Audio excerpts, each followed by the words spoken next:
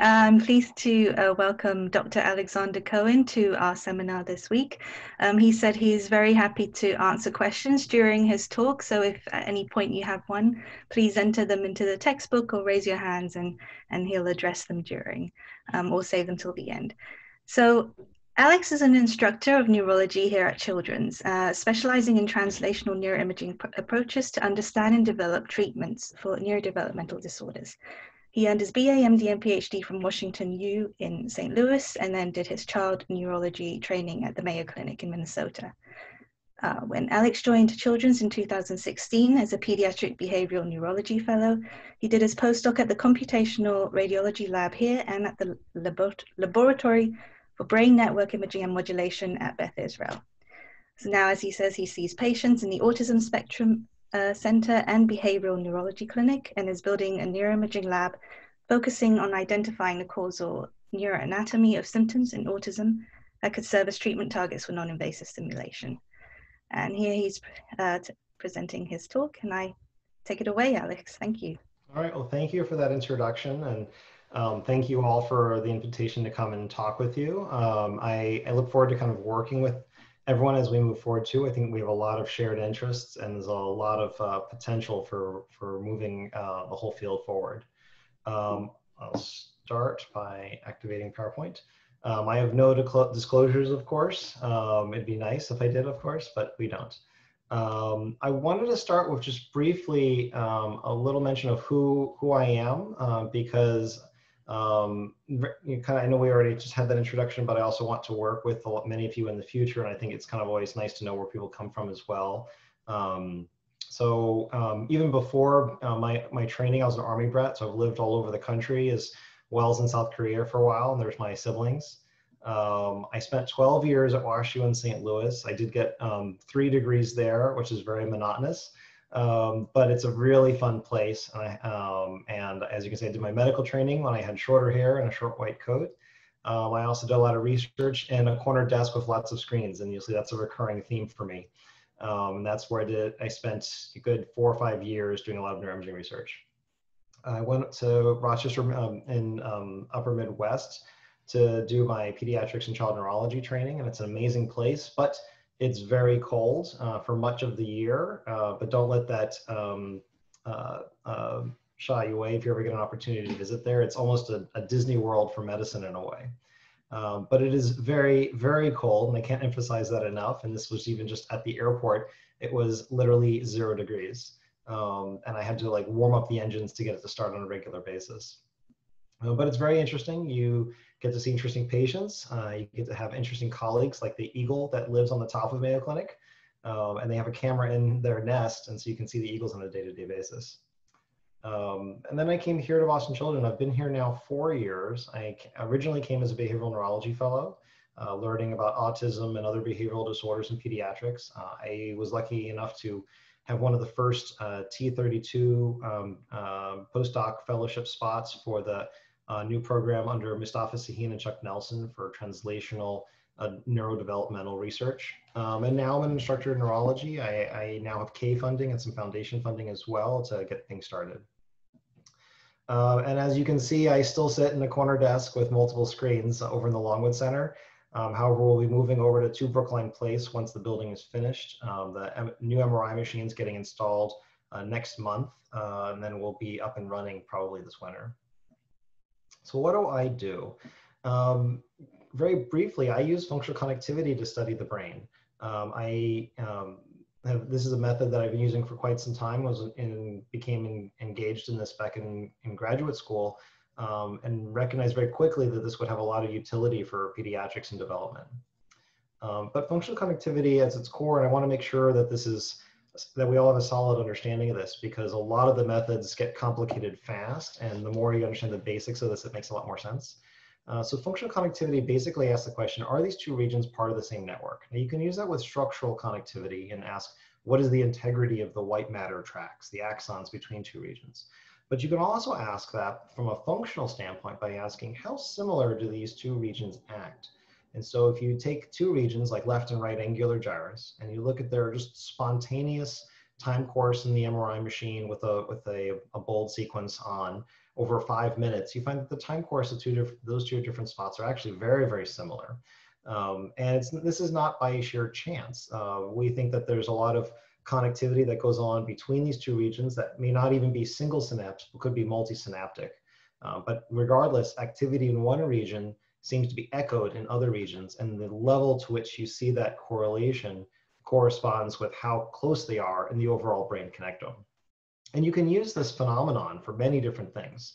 In graduate school, I actually use this to define functional areas in the brain by looking at where these patterns are consistent and where they change rapidly, and that seems to be a very robust finding. You can use this to study the formation of functional networks over development, and here you can see in red the default mode network as it gains integrity through adolescence, actually, and into young adulthood.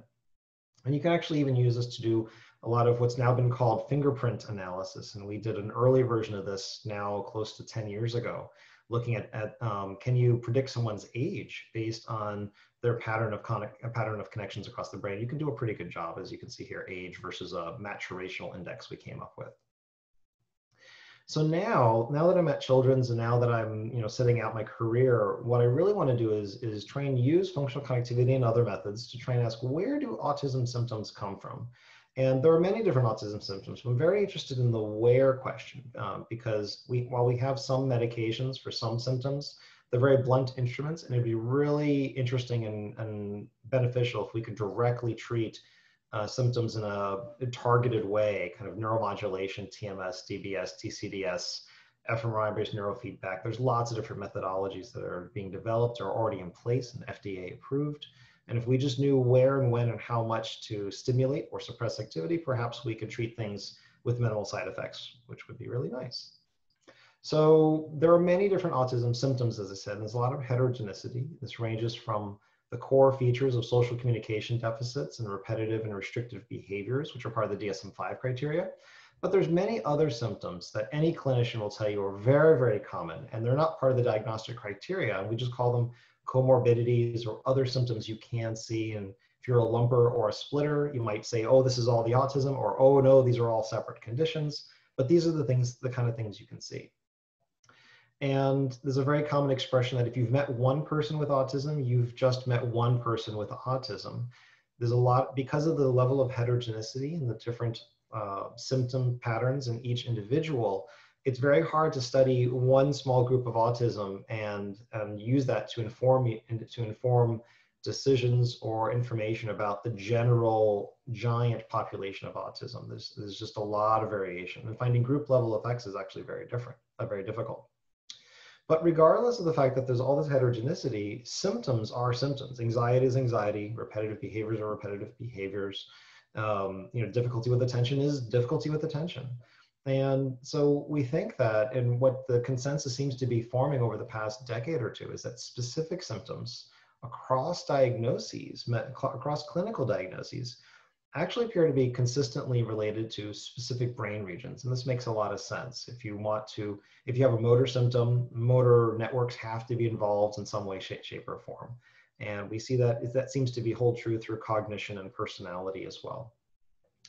And this is supported by the NIMH's recent push for the RDoC, the research domains criteria, where they're trying to align research and align our knowledge along these kind of along a matrix where you have in one direction symptom categories and in another axis you have levels of analysis. I'm really trying to align things based on symptoms, not by diagnoses. So what's interesting is that many of these autism symptoms can actually be seen in other clinical cohorts. So perhaps we can translate not from the bench to the clinic, but from one clinic to another, and use some similar tools. In fact, and where I'm going to start, where this starts to get more concrete, is that many of these symptoms can actually be caused by brain lesions, which is very fascinating, because then you have the causal information of you have no symptom, you have a brain lesion, and now you have symptom. And so the causal information, or the causal inference from that, is much stronger than you get from PET studies or fMRI, where this group of subjects has increased activity in one spot and they have this symptom. Well, it's like, well, is that causation? Is that compensation? Is it a biomarker? Is it the effect of having something else going wrong? You don't really know without some sort of modulation or intervention. So why is having a lesion symptom relationship so important? Well, classically, particularly in neurology, but in all of neurosciences, you can look across a group of patients who all have the same symptom and ask, where do these lesions tend to pile up on top of each other? And when you do this, you find that for many cases, these lesions all overlap for one part of the lesion. And perhaps you can even say, injury to that spot must be necessary and sufficient to cause the symptom. Therefore, this is the critical substrate. This is where that symptom or where that cognitive process must lie. Unfortunately, for many of the symptoms that we're thinking about, a little more complex, or require much more of the brain to be involved, you don't find the same phenomenon. That you have patients with almost identical symptoms have lesions in very different parts of the brain, and so the localization is unclear. They're not all hitting the same spot in the brain. Well, Mike Fox and Aaron Bowes over at Beth Israel a couple of years ago had the really interesting idea of what if we look at lesion locations through the lens of functional connectivity. If you take a map of normal functional connectivity in healthy controls and ask, do all of these lesions hit the same functional network? It turns out they do, and you can use this functional connectivity for this. You can actually use structural connectivity for this as well. They both work. And this has been called like indirect connectivity or lesion network mapping, or there's been lots of names to this, but there's a growing cottage industry trying to localize symptoms to specific networks now using lesion information. And so the first project that I worked on here was basically the idea of using lesion network mapping to ask the question, why do individuals with autism demonstrate atypical face processing? And I'll get to why that's so interesting and why that's the first one we tried. So I'll start by saying patients with autism do demonstrate atypical face processing. Not all of them, and it's variable depending on the task and the particular study, but very commonly you'll see differences in visual search patterns when you present faces. You'll find different performance on an inverted face task. Particularly if you ask someone to recognize faces or give them questions about like, are the lips upside down or correct? For a face that's upright versus inverted upside down, typically developing individuals will usually respond much quicker when faces are upright than when they're upside down. And that's because we're used to looking at faces used to looking at faces right side up. And so we have a holistic trained brain module, if you will, or brain function that is faster at that. But looking at brains upside down, it is a much more conscious effort. We have to specifically look at the features and compare against what we're doing, and it's a slower process. Individuals with autism perform similarly at both of these tasks, as evidence perhaps that they do not have that holistic face interpretation function working as well.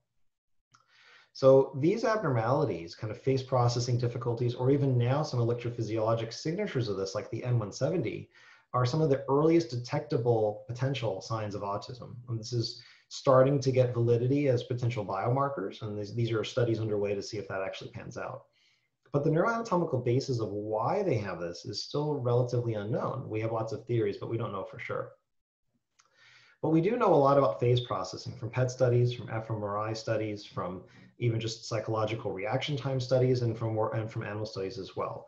We know that there seem to be separable functions, both in just identifying faces, period, in different orientations, taking that information and passing that off to parts of the brain that are stored, that have our memory about other faces, identity of others, name retrieval, bringing that up to cognition, and separately understanding the expressions and the emotions that are in faces, using face information to understand speech better. And also to get gaze cue information, understand where someone is looking. And that in particular is something that's very difficult for children with autism to do. We also know that there's many regions that are involved in face processing that seem to have particular sensitivity to face stimuli versus other stimuli. Importantly, the lateral fusiform gyrus, or the fusiform face area, the FFA, made famous by Nancy Kenwisher's group here in Boston, but also the occipital face area, the OFA, posterior supratemporal sulcus, and many other regions as well. And this extends in the further out you go into the rest of the brain.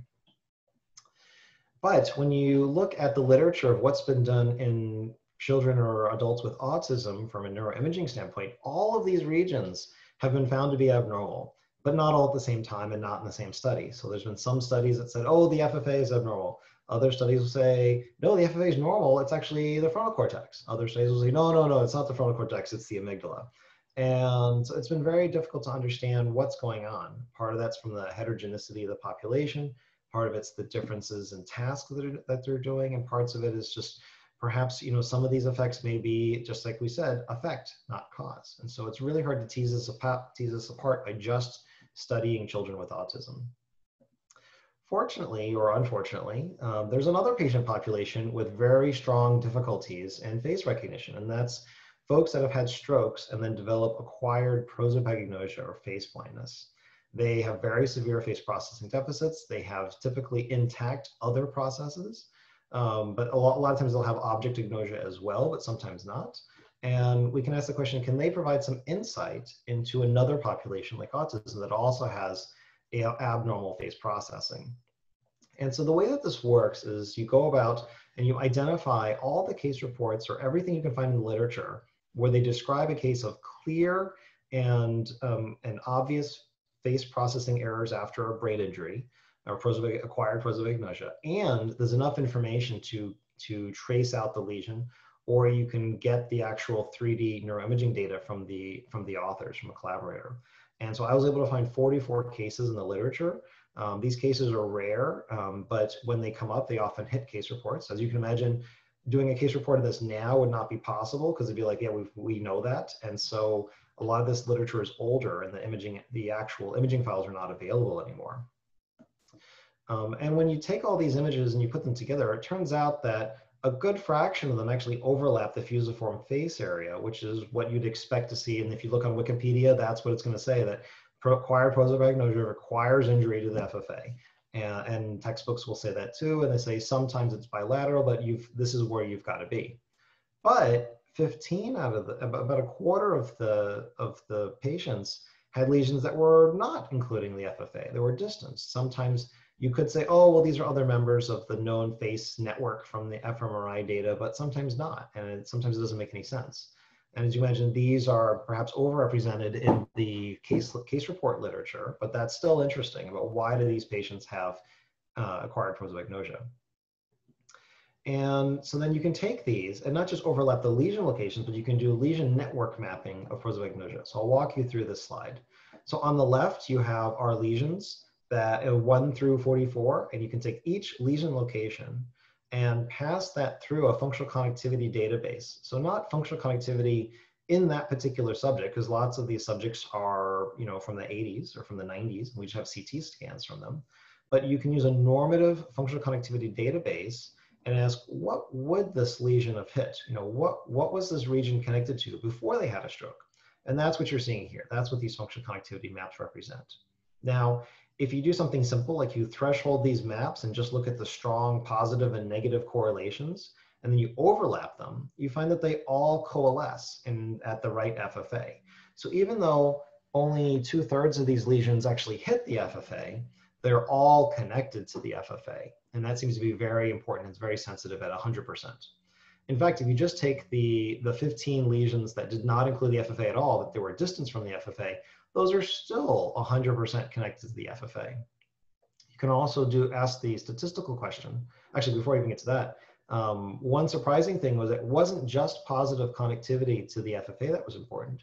All these regions, all these different stroke locations that cause prosopagnosia were 100% positively correlated with the FFA, but also 100% negatively correlated with some specific frontal regions. And I'll come back to what this might represent, but this was very interesting. So it's not just that lesions had to be in parts of the brain that are connected to the FFA.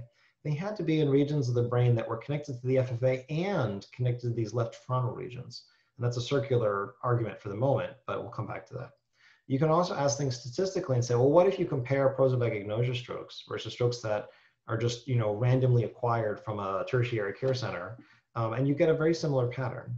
And if you compare strokes that cause prosopagnosia versus strokes that cause other syndromes, you also get a very statistically strong map that says that this pattern of connectivity and the locations of lesions that cause prosopagnosia is actually pretty sensitive and specific. So when you take these analyses and you do an intersection of these, and you ask the question, what is specific and sensitive, you get a couple of very specific regions. So all lesions that cause prosopagnosia, and to a statistically significant degree, compared to lesions that do not cause prosopagnosia, you can basically say that lesions that are positively, or lesions that lie in the network that is positively correlated with the FFA and negatively correlated with these 4 left frontal regions, are the ones that you would expect to cause prosopagnosia. So perhaps these represent critical nodes for impaired phase processing. And that's pretty exciting, because while it's hard to hit the FFA with the TMS coil, these frontal regions are right on the surface. And this isn't even all that far from where we would stimulate for depression at DLPFC. So perhaps we need to increase activity there, perhaps we need to decrease activity there to boost phase processing, but that's the hypothesis that's being generated from this data. And it's also important to recognize that this approach gives you different information that you get from traditional task activation studies. Here you can see a collection of regions that come out of like a face meta-analysis. You have the fusiform face areas left and right, the occipital face areas left and right, superior temporal sulcus, the amygdala on the right, inferior frontal gyrus. All these regions have face selective activity in fMRI studies. But it turns out that the lesions, the strokes that cause prosopagnosia or impaired face sensitivity are not typically connected to these other regions. They're pretty much connected to the fusiform face area. And the right more than the left, but there's a lot of strong functional connectivity to homologous regions. So it's unclear whether you actually need the left, or is this just a consequence of using functional connectivity. Furthermore, these left frontal regions that I mentioned are not just random regions. It turns out that this is actually the left frontal parietal control network. And control networks in the brain can be divided into the frontal parietal control network and the cinguloopercular control network. The cinguloopercular control network seems to have maintenance signals, but when you have to do a task set, you stick someone in a scanner and have them do a complex task, these areas will be always active and with a spike right at the beginning of the block. The frontal parietal control network, on the other hand, will have a spike when you first start activity, but will also be actively modulated based on a trial-to-trial basis. So this is kind of like your online active perception of what's going on, comparison to error from the cerebellum, constantly making adjustments, things like that. So it's kind of like your online active cognitive control network. And that's what you're seeing here. So furthermore, you can ask the question, like now you have these 2 separate findings, positive connectivity to the FFA and negative connectivity to these frontal regions. Can you actually predict face processing ability in another population? Well, sticking with lesion data for the moment, you could ask the question, if you have the connectivity to the FFA and the frontal parietal control network, what parts of the brain would you expect to have a lesion there? And that's what you're seeing here. The red regions represent regions that are positively connected with the FFA. The blue are regions that are just negatively connected with those 4 left frontal regions. And the purple is the intersection of the 2. So I would expect lesions that cause prosopagnosia to lie in these regions and not elsewhere, and vice versa for lesions that don't cause prosopagnosia. Well, I was able to identify a data set in France and get the data from a collaborator there of 31 patients who had posterior cerebral artery strokes, but were perfectly fine. They had no clinical deficits. And he brought them back and did very careful psychological testing with those 31 subjects and tested them on all sorts of different object agnosias and face agnosia. He measured their ability to recognize faces, houses, cars, horses, telephones, all sorts of things to see what he could find. And it turns out that at a subclinical level, he could differentiate these patients based on different levels of agnosia to different categories. And when I got the stroke information from him, the lesion locations, it turns out that the patients who had subclinical facial agnosia had strokes that hit these specific predicted regions, or this specific predicted network that's both positively connected with the FFA and negatively connected with the left frontal cortex. And patients that did not have any detectable facial agnosia, subclinical or not, had lesions that actually just spared those regions, even if they had object agnosias to other categories. So this is really interesting. So we can predict stroke-related findings, but now is the question of, can we predict face processing ability in autism, which is not a lesion-based disorder? And based on these findings and proposing a project that sounds just like that, that's what my K23 that just got started a couple months ago is going to look at. And so we're going to bring in teenagers with and without autism across a wide variety of face processing ability, which we'll measure before we stick them in the scanner. We're going to measure autism severity, we'll measure face processing, we'll measure IQ and some other metrics as well. And then we're going to put them in the scanner and get functional connectivity and task-related activity while looking at faces and some movies and some other things. And we're going to see if functional connectivity of these particular regions or task activity in these particular regions predicts face processing ability more so than you'd expect, and in a way that is perhaps autism specific or not. And so that's what we're going to be doing over the next couple of years from a prospective standpoint. So I'm going to pivot there, and I'm going to talk about another topic that is another application for lesion network mapping and functional connectivity that's very near and dear to pediatric neurology, and particularly here at Children's. And this is a project that basically Jurian tracked me down and said, hey, I know you're using these new methods.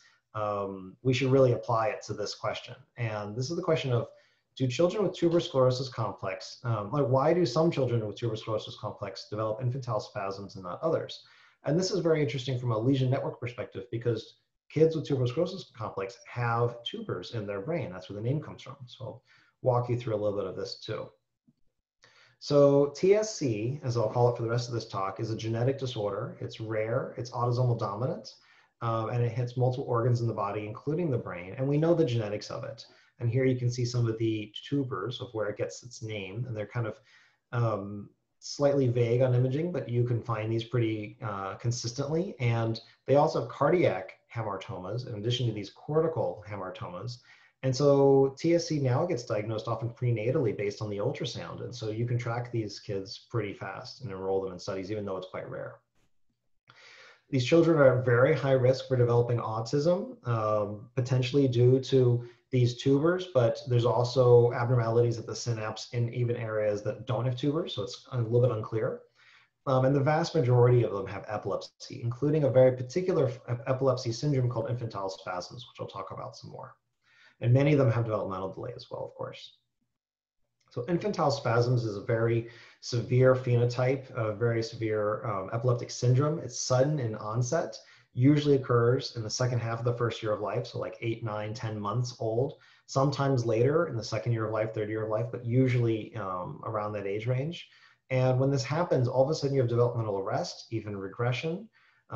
If you get infantile spasms and it's not treated, it portends very poorly for your developmental outcomes. But it's actually exquisitely sensitive to particular anti-epileptic drugs. You can either use high-dose steroids like ACTH, or a medicine called vigabatrin or Sabril, which is a GABA agent. And treating with vigabatrin actually is very, very effective in the vast majority of cases. And just to show you what this looks like and why this is important, here you can see a child with infantile spasms, and it's very subtle. It's just a slight jerk. And you can imagine that, and there he goes again. And you can imagine that that could very easily be mistaken for reflux or just an exaggerated startle response.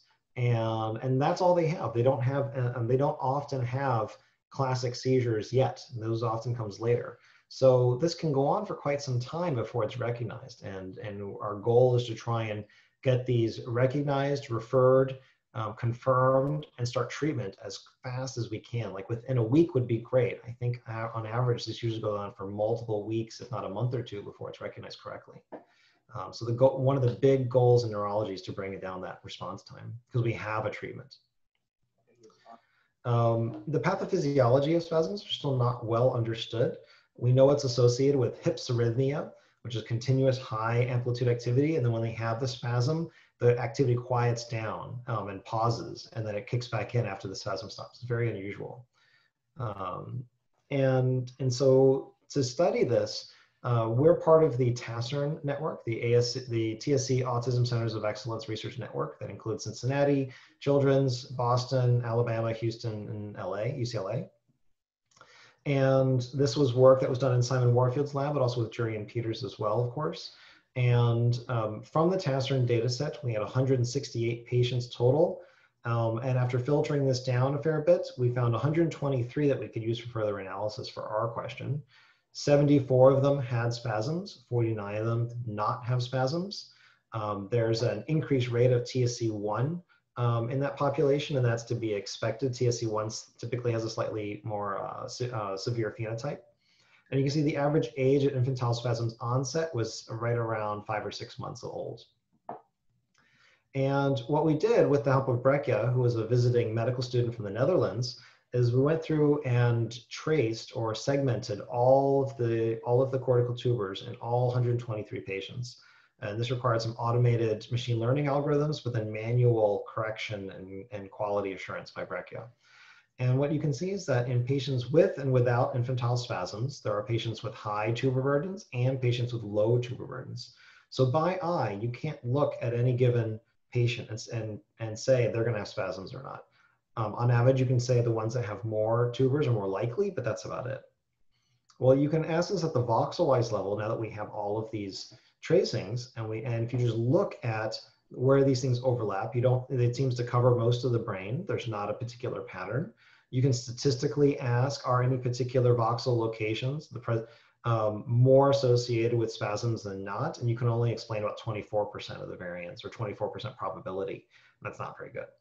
If you just look at overall tuber burden, percent of cortex affected, you can see that tuber burden is highly correlated with infantile spasms in blue. And that's not surprising. This has been reported before. But there's been many reports with smaller cohorts saying, oh, it's this lobe or that lobe, and that didn't really seem to pan out. There's a slight, sparing of the occipital lobe maybe, but not really.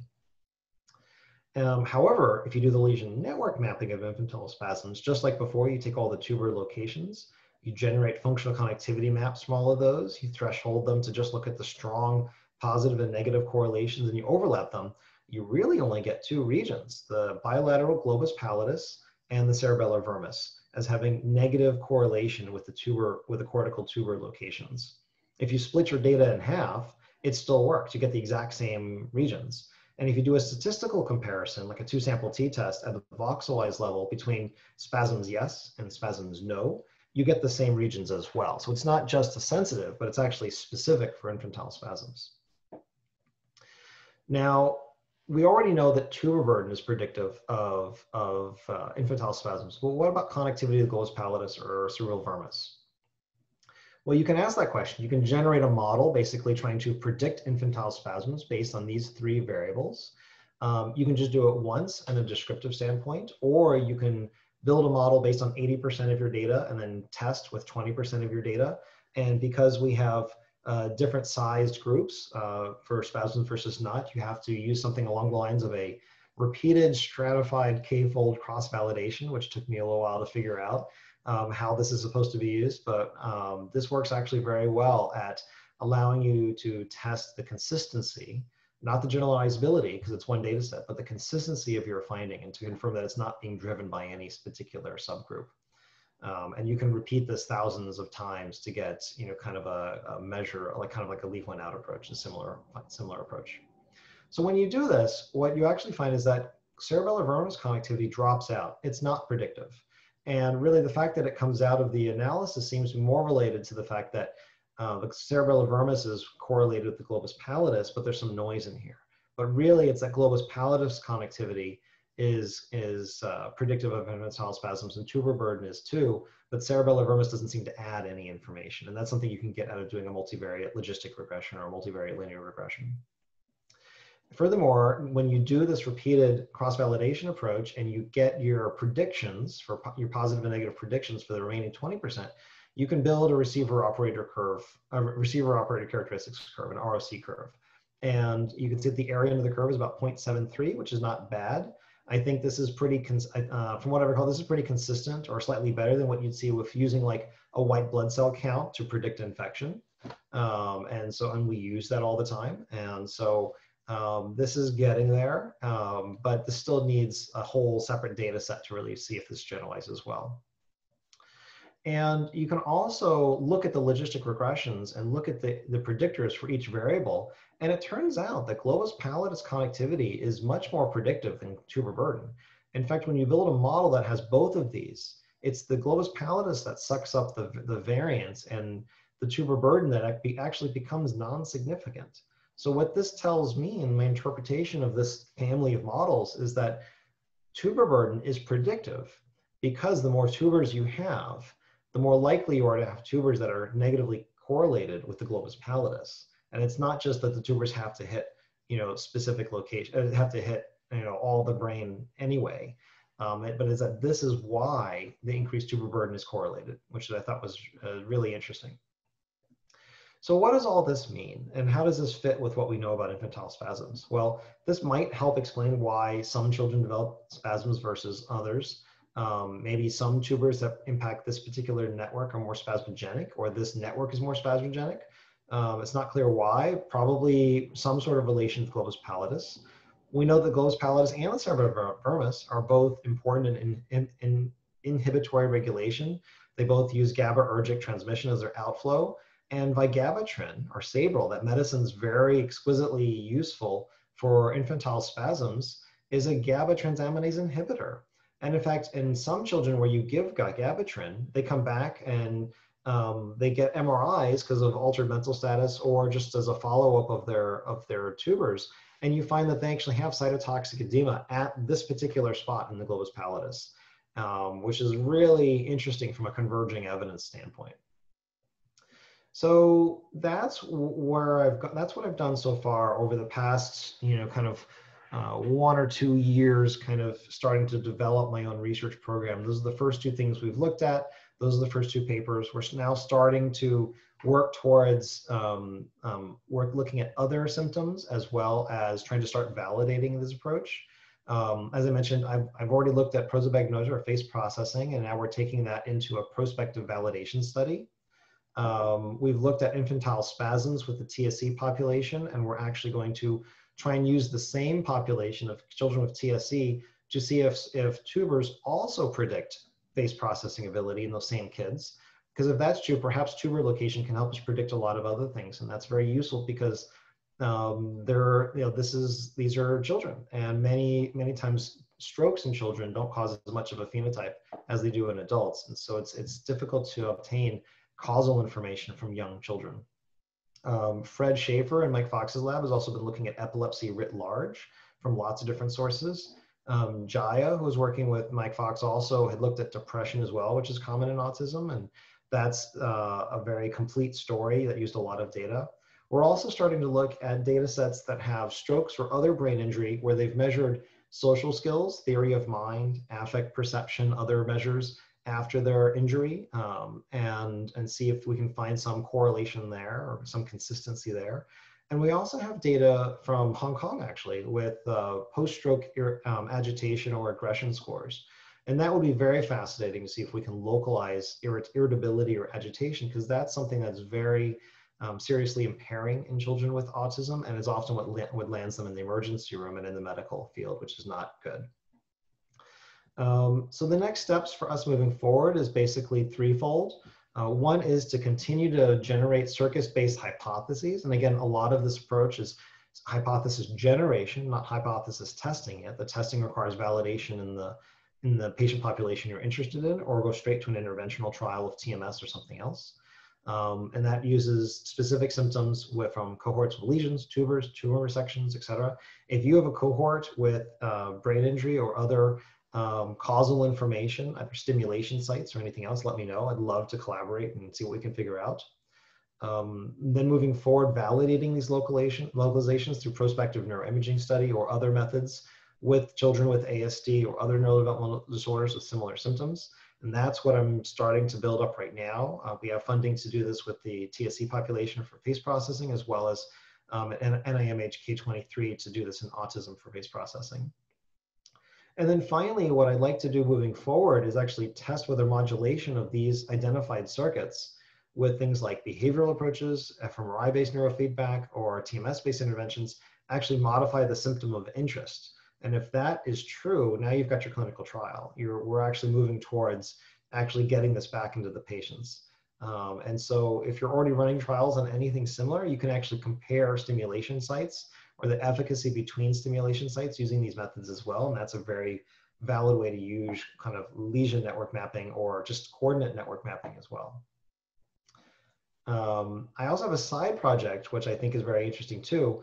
One of the critiques for doing this is, what are you using as your map of normative functional connectivity? And typically that represents adults and just functional activity data from young adults. So I'm building a developmental, I call it a developmental atlas of brain connectivity, but that sounds very, highfalutin, if you will.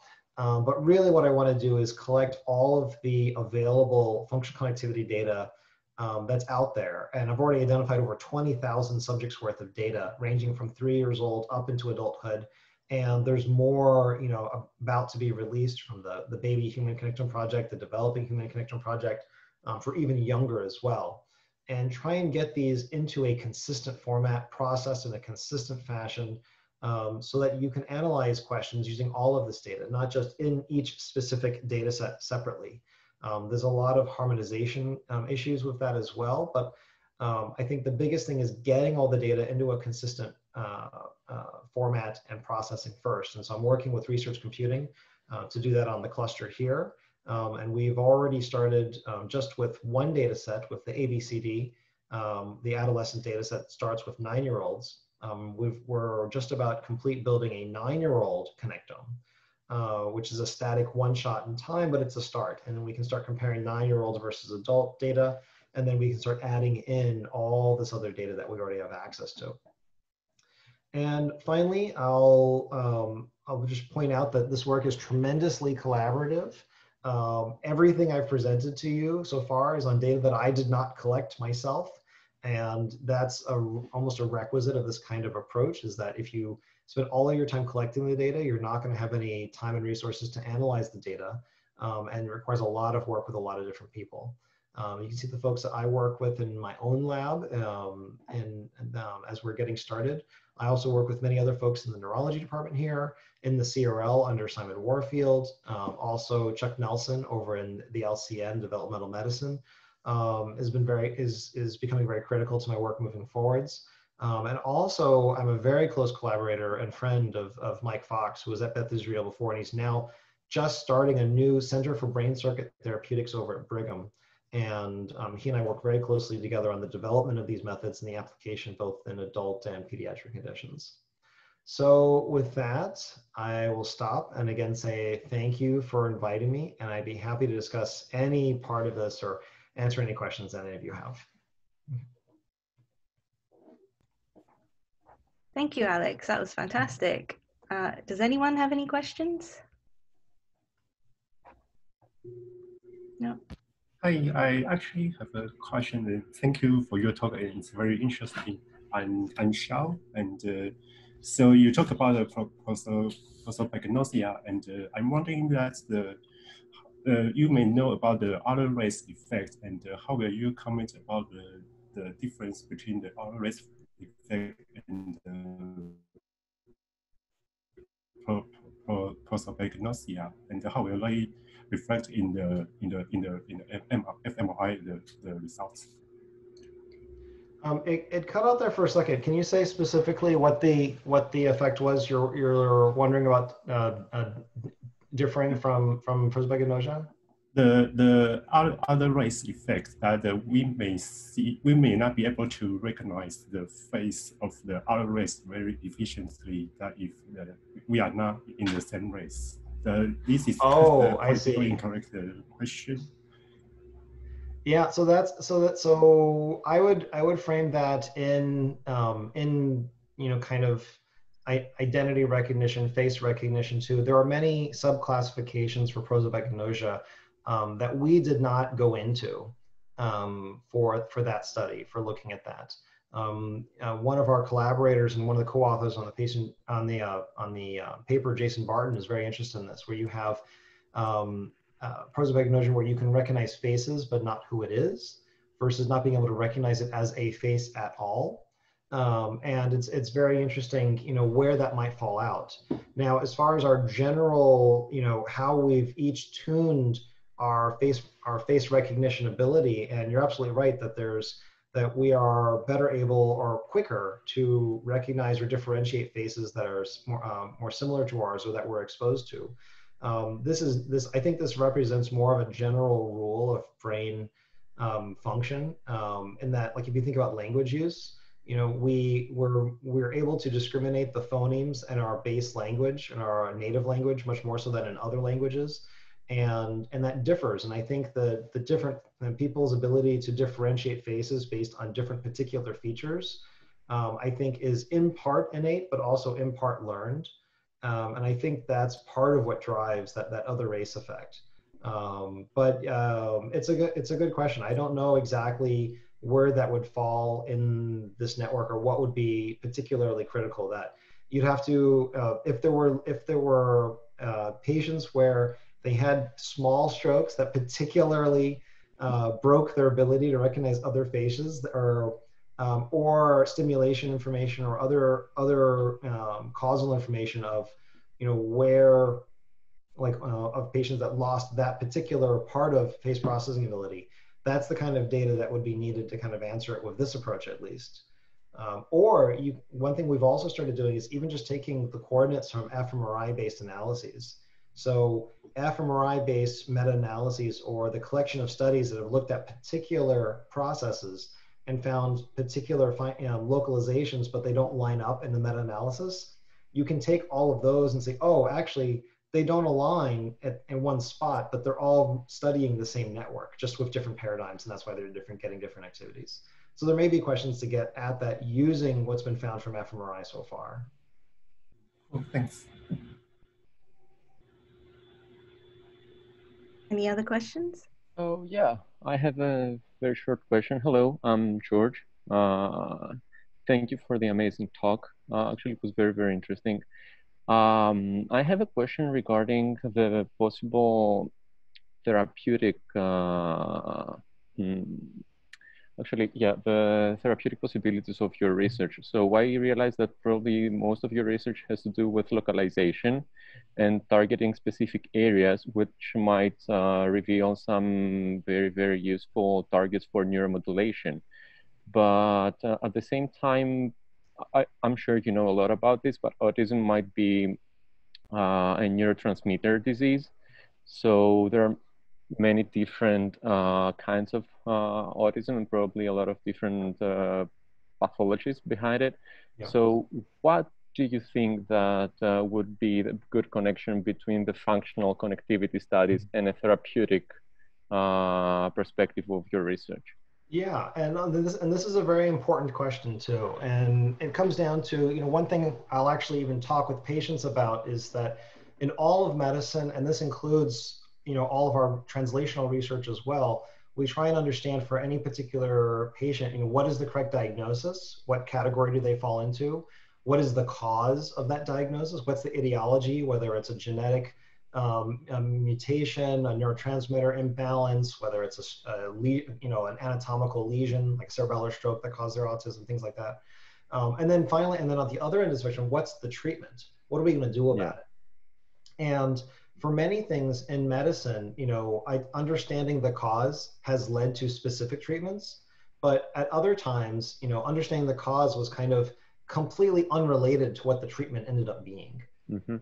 And so this is where the levels of analysis and the cause versus the symptoms really starts to differentiate. I'm not necessarily as worried or concerned about the specific cause of someone's autism. Whatever, there's over 100 different genes, almost 200 different genes now, probably more than that now, that can increase your rate of autism. Also, we also know that there's other environmental, risk factors too, like being born very premature, things like that. But regardless of the path of how they ended up on this developmental trajectory, they end up with somewhat similar symptoms, know. And if you think about the levels of analysis, or the levels of just kind of neuroscientific organization, you have behavior, organism, and then you have systems, you have brain networks, and then you have brain regions, and then columns, blah, blah, all the way down to individual neurotransmitters. So even if the actual deficit is low in that totem pole, it's like at the neurotransmitter level or the genetic level, in order to get expressed as behavior, it's going to have to go through all those different levels. So even if we're not addressing the root cause, perhaps we can treat some of the symptoms. the shallowest level of intervention, actually the shallowest level of intervention is just behavioral therapy. And we know that that works. So if you go one step below that and try and treat brain networks, that's where I'm hoping that this might work. And so the level of translation is nice because it's the most directly related to behavior. Because, like, for instance, like I was saying at the beginning, if you have a problem with vision, you've got to involve your visual networks somewhere. You know, if you have a motor problem, you've got to involve the motor networks somewhere. And that's why a lot of like the DBS targets and the TMS targets we have, many of them are more motor related. So like tremor, you know, essential tremor, Parkinson's, and things like that, because we understand those networks much more. And these more cognitive or personality or emotion networks are a little bit more difficult to understand. Like we still don't entirely understand why TMS to left DLPFC is useful for depression. You know, is it because those regions are negatively correlated with orbital frontal emotion regions or something else? We don't really know. And so that's where I think that these two interplay, is that what we're looking for here is not going to be specific or necessarily specific for specific causes, but will be focused at the symptom level, at symptom management and symptom treatment. Yeah, go. Yeah, thank you. Thank you. Yep. Any other questions? Okay, I have one. So this is really interesting, and I like George's question because I work in connectomics, so we're used to thinking of things as being all interconnected, and your work is very targeted. And what I struggle with is how to translate looking at things globally into something that's translational, which is what you're doing. And in autism, this is particularly interesting because of the ABIDE data set. It's become, I mean, we all know that functionally there's a hierarchy in the system, and people are showing that it's not just specific primary sensory networks that are affected, it's the interplay between them and things like the default mode network. And questions about the DMN, when you think about that, you think about it as negative correlations, and then you've mentioned negative correlations quite a few times, and it's not often you hear of people targeting these areas for treatment. So I feel like there's something that has to bring all these together, but I struggle with connecting whole brain connectomics type of analysis and investigation with what you're doing. Do you have any thoughts? Yeah. And so I would, and so something I always talk about with folks when they're getting started with any sort of connectomics, whether it's structural or functional, is exactly as you're saying. The brain is a single network.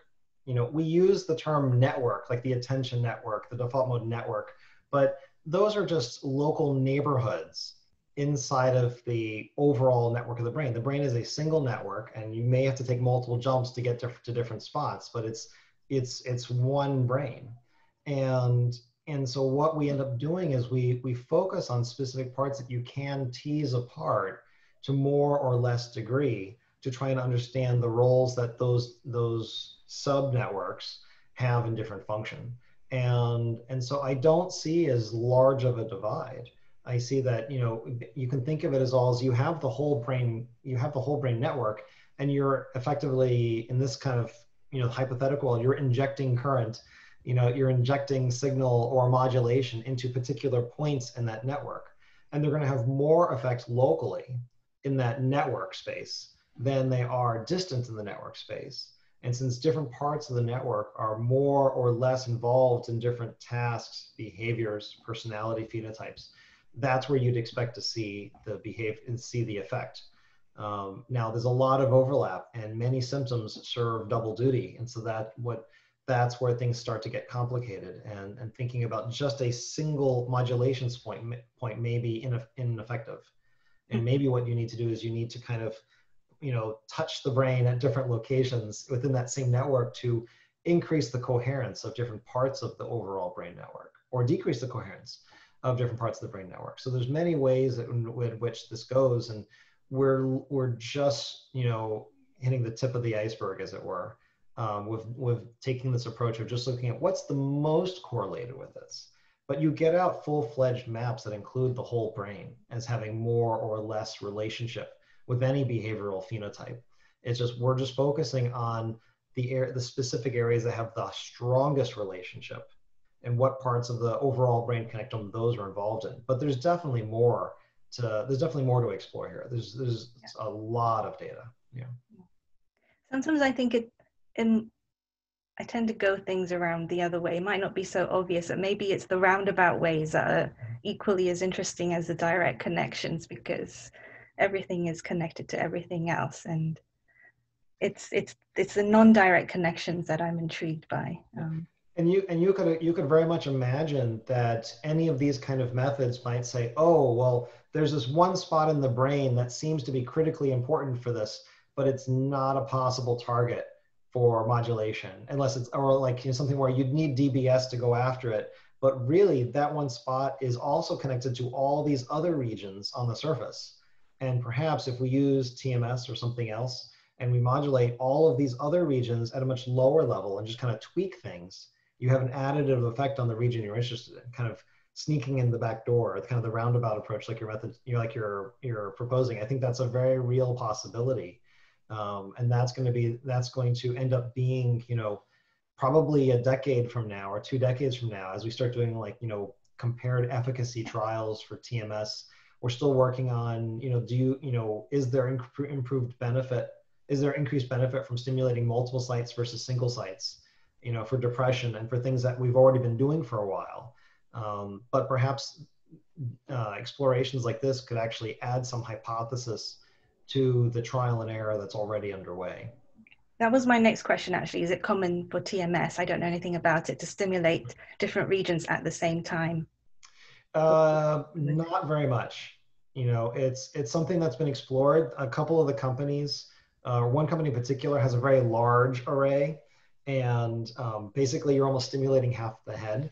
But there's been a lot of question of can multiple simultaneous stimulation affect the efficacy, or even if the efficacy when you're stimulating at one site, you know, there was a question of, you know, where exactly should that site be, even for depression, and is it that you want to hit that same site exactly every single time, or whenever they come back, it gets to a slightly different location. You know, we're still in the ballpark of you know, accurate measurement of where we're stimulating and how that compares to efficacy. So it's still very early, but I think the more converging evidence you have, the more informed the thought process can be about where do you stimulate, how much do you stimulate multiple sites at once? You know, I think that's what I want to do, because there's already TMS studies out there for autism. There's a group in California that had emailed me, and I talked with them last year. They're like, yeah, we're going ahead and we're doing a TMS study for agitation. And I'm like, well, where are you stimulating? And it's like, oh, we're going to stimulate, you know, here because it has negative connectivity to inferior orbital frontal. And I'm like, well, is there a reason to suspect that would work? It's like, well, but we think, you know, that's emotion related. You know, it's very, you know, not, you know, there's not a specific study that they can point at and say, yes, we know that impactment of this circuit works. It's purely trial and error. And that's already going on. And I think the more we can add actual hypothesis testing to that, I think it'll only accelerate things and hopefully, you know, not poison the well for people, you know, all these TMS trials not working, you know. So I think there's a lot of benefit to be had there. Thank you. Yeah. Any other questions? Actually, I have one question. That was a beautiful talk. I'm trying to see where I am. Actually, I have 2 questions. So first question is kind of related to a TMS treatment. Like, I understand the concept of trying to hit the specific region or part of the brain, and applying that to autism, which is not a lesion. It's actually developmental disorder. Do you think there might be consequences in terms of causing unwanted symptoms if you hit the specific region? Brain does reorganize a lot during the development, so we're not sure if particular region plays a particular role in developmental disorders. No, absolutely. I'm really oversimplifying things here. No, but I know where you're going with this too, because this is something I've thought a lot about as well, and something I've had to justify in grant applications also. But I completely agree. Autism is not a lesional disorder. It's a developmental disorder. I see patients, I diagnose kids with autism, on a unfortunately weekly basis. And I do not recommend getting an MRI because there's no reason to. The brain looks normal. But my hope is that that there may be functional connectivity evidence, or fMRI, or there may be evidence that modulation of specific networks may help specific symptoms. So obviously, it's got to cross the threshold of benefits outweighing the risks. So, right.